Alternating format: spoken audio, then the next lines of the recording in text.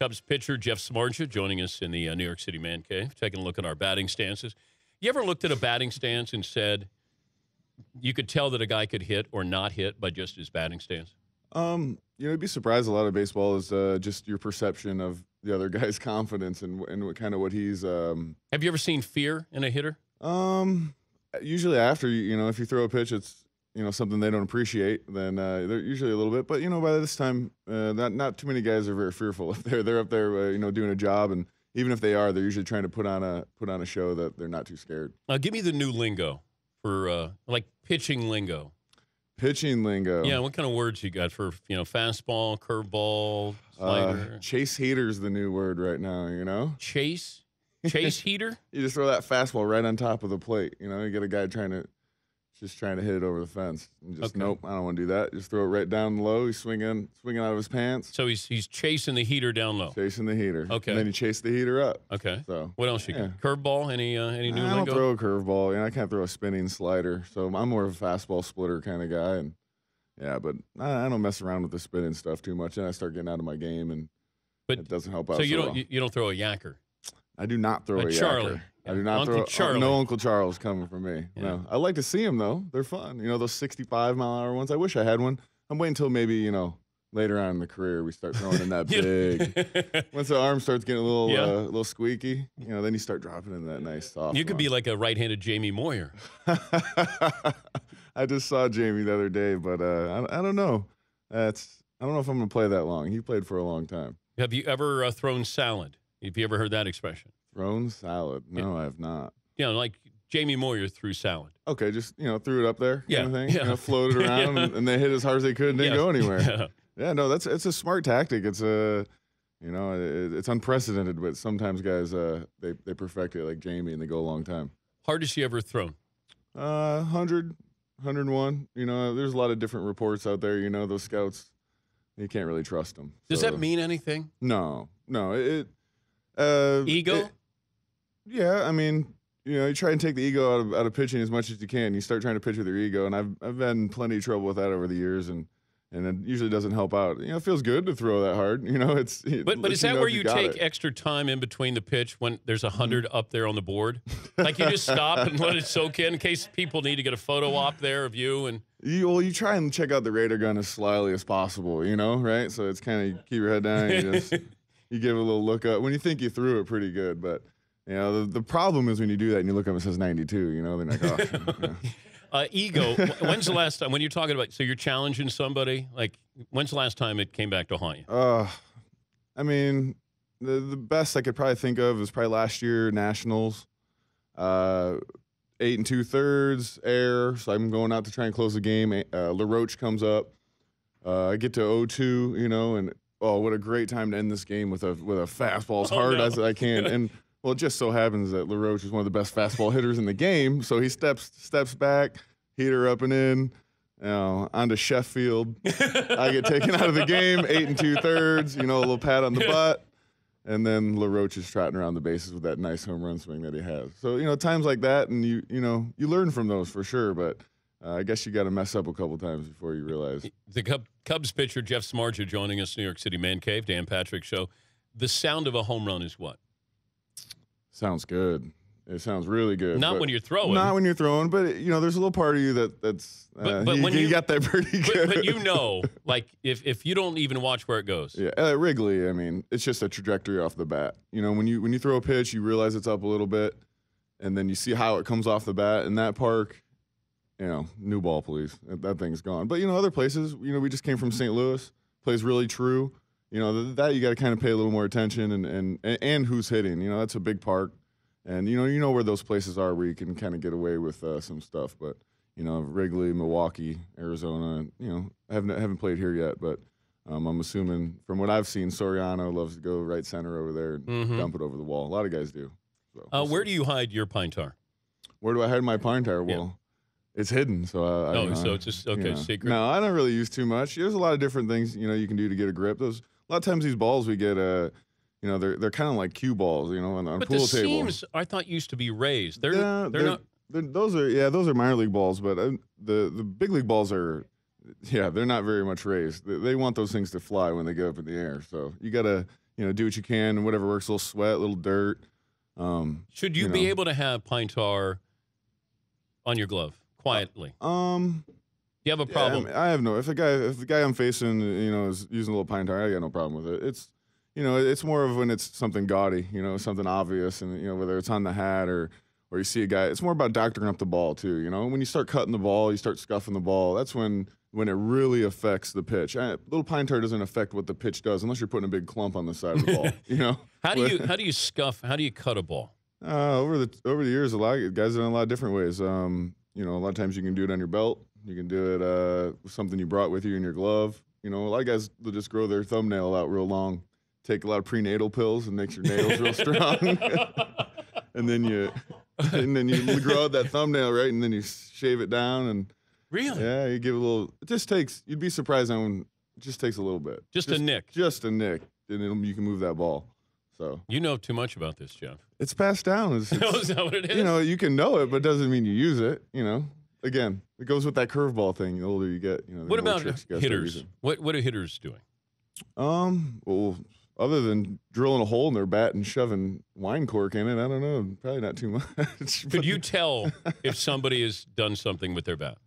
No, absolutely not. The way they do it. No. You can't tell. The only difference is it doesn't add more pop. It just makes the bat a little lighter.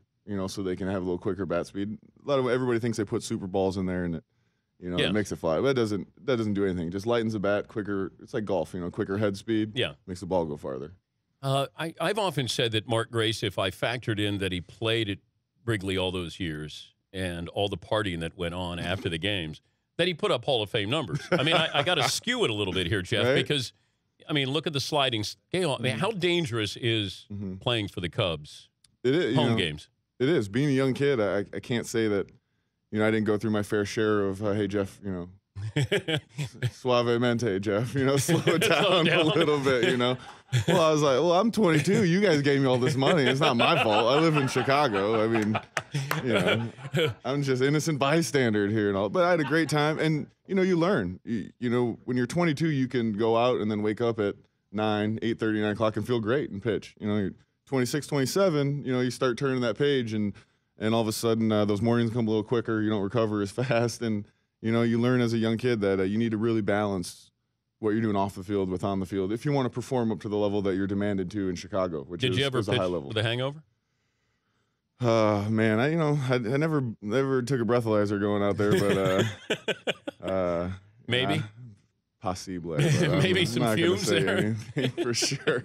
Hey, Gibson's you can sit at Gibson's for a long time and drink some wine. Yes, you can. And talk about the good old days at Ditka and Peyton and and those guys. Well, it depends. If you had a great game, you want to sit and reminisce. If you had a bad game, you want to drown your sorrows. There you go. It's a win-win, right? Yeah. Yes. Do you socialize? Do you have friends who are hitters? Absolutely. Yeah. I think sometimes the best things you can do is talk to hitters, man, because they're going to lie to you. Again, we go back to that wine, beer kind of. Oh, so they get liquored up? Just liquor them up on the plane and tell me what you can't hit. How about that? But yeah, everybody talks. I think that's a great part about baseball is the downtime. I remember playing football. There's no downtime. You're meeting, you're practicing, you're meeting again, you're walking through, you're sleeping, you're getting treatment. Baseball. There's all this time when you get to sit around and talk about the game with your buddies. I had a lot of these older guys I played with that I learned from, and that's some best information you get. Coaches are great and they're doing their job, but they don't have half the information that, you could get talking to Soriano or Beltran or guys like that, that, hey, you can, in 5 minutes, you can cover a whole team and how you pitch to them and what they've done. So, all right, we'll come back. Can you stay? Absolutely. I want to ask you about Notre Dame football. What's going on at Northwestern, unionizing? Awesome. Do you cry when you see the movie Rudy? No, I don't watch it. What? I don't watch it. I watched the old one, with Rockney. The old one. Oh, did you cry at We that? went for the Gipper. Oh, of course. Oh, okay. No, actually. But you didn't cry I'm not at much Rudy? of a crier. No, man. Rudy. We'll talk about that later. All right. Here we go. 15 before the hour. Well, here we go again. Joe Montana did it, ruined everybody. We thought it was a documentary. That Rudy was a documentary. This was a great interview. It was, yeah. Jeff, you really upset Seton when you. All right, this is the best movie that's ever been printed. Well, It's the greatest documentary of our time. It is a documentary. Mockumentary. Mockumentary. 15 before the hour. We'll continue with the Cubs pitcher, Jeff Samardzija, after this. How often does Notre Dame football come up with your career there? Often. I was really surprised, once I left, how when you're a young kid there, you kind of put up with everything and do the media, but you don't really realize the scope of it all until you leave. And you really realize how many people it affects, whether they love them or they hate them. It's just such a polarizing team, and it's kind of crazy. So I always have to stay up on my information, even though I don't really watch it that religiously. In the off season, I have to do it just for the simple fact of being asked about it. How are we going to be this year, Samardzija? Pretty good. So you got to do your research, I guess. But when you played, at what point did you say, my future is baseball, not football? Because you were going to be probably a first-round draft pick. Yeah, I'd actually told Coach Weiss and a couple other guys that I was playing football. That was, my junior year, that this was my plan. I wanted to go play baseball and try it out. And then I went and played baseball. So then I signed in 2006 after my junior year and went and played out in Boise and Peoria and short season and in low A. And even then going back to Notre Dame, I still couldn't stop thinking about baseball. It was really weird. Like, it just really it really captured me that summer when I went and played and saw what baseball was about, traveling, playing every day. I don't know. I've always been a happy guy when I go to the baseball field, and I always associated that with when I go to the football practice field. I wasn't as happy. So I was like, well, this is a pretty simple decision after that. And I knew it was going to be tough. I was going to have to give up one I loved regardless. And it's kind of a catch-22. It ended up being only having to watch 16 games instead of 162 and missing them makes it a little easier. As far as, let's say, taking the mound at Wrigley or running out of the tunnel at Notre Dame, describe the difference. The only difference I'd say is you're by yourself on the mound.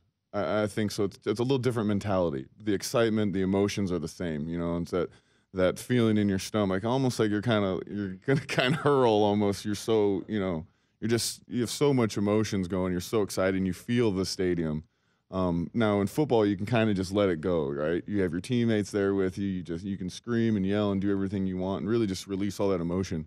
Whereas baseball, when you get to that point, you have to pull back, and so you get on the mound, you have to take a deep breath. You can't ride it. So it's a little different, but, up until that point, it's exactly the same. This weird, eerie feeling of coming out of these hallways that are 100 years old and have a lot of history, and they smell kind of moldy. Well, not a lot of history at Wrigley. No. History, just actual history. Not a lot of good history. Not exactly. Not notable, nothing of note, but tons of history, and you do know the names that have come through that place, and guys like Fergie Jenkins and Ernie Banks that are always around and hanging out, and Billy Williams, and so it's there, and you feel it. It's like I said, I just had to learn how to change that and kind of just hold that emotions in, but it's fun, it's something you don't get to do all the time, and so you really enjoy it. But Notre Dame was over, it was fast and can't go back to it.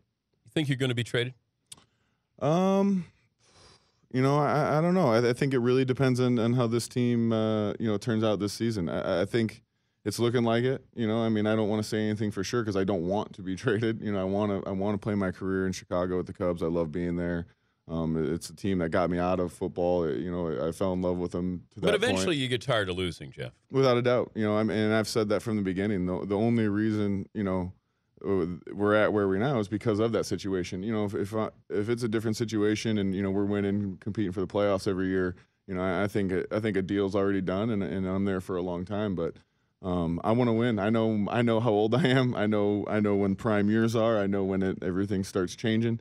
And I'm right there. And I don't enjoy rebuilding. I think when you play in the highest level of your sport, every year should be devoted to winning that year, because you don't know how long it's going to last. You don't know how many chances you're going to get to feel this way and feel good and play. So, I want to win. That's my number one goal. I don't care about anything else but winning. What happens when you take the mound and Jeter's at the plate? Bring the right fielder in. If he hits it over his head, it's probably gone.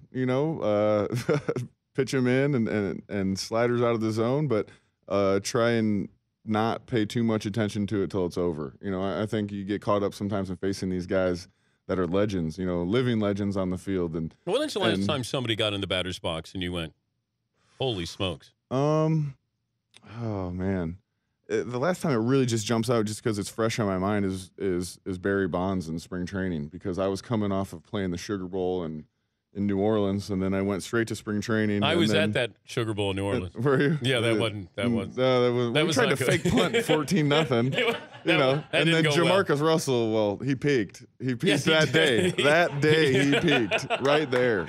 We saw it. So you're facing Bonds, and you're and you know, you kind of just go blank. You know what I mean? I mean, I remember watching this guy for so long. Kind of like you were doing with his swing, you know, practice choking up and practicing his swing when he was with the Pirates, and you know, and then all of a sudden, boom, you're in this situation, and now you got to face the guy. Oh, he singled through the hole, but at least he didn't take me deep, right?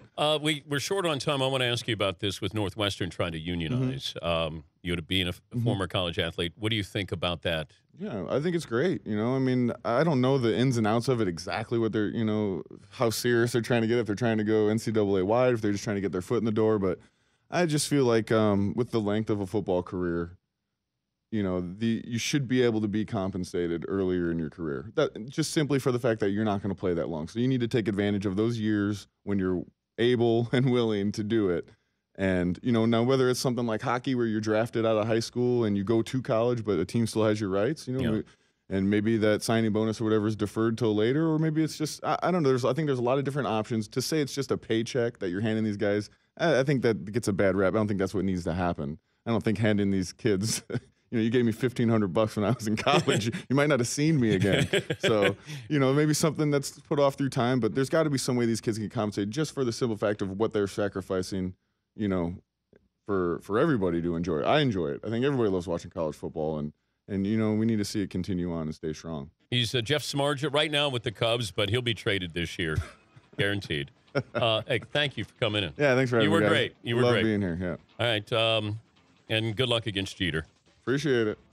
I send one right at his chin, you know, and then give him the No, yacker. not Jeter. You get tossed if you put a ball anywhere in his vicinity. You're done. Give me a gun.